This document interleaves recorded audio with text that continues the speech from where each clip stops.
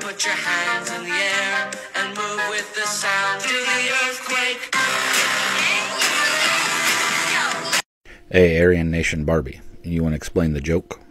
Because see, anytime someone makes a joke like this, they never want to actually explain it. And I'm pretty sure I know the reason behind this joke without looking at any of the other videos, but there was one that I found that was pretty interesting.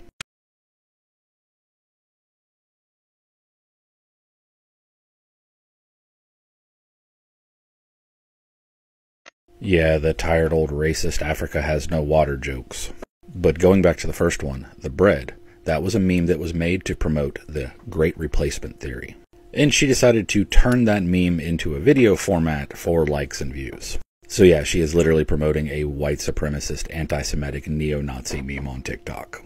That's one of the original versions of the meme. All she did was take out the white bread part. She took an existing dog whistle and just made it a higher pitch.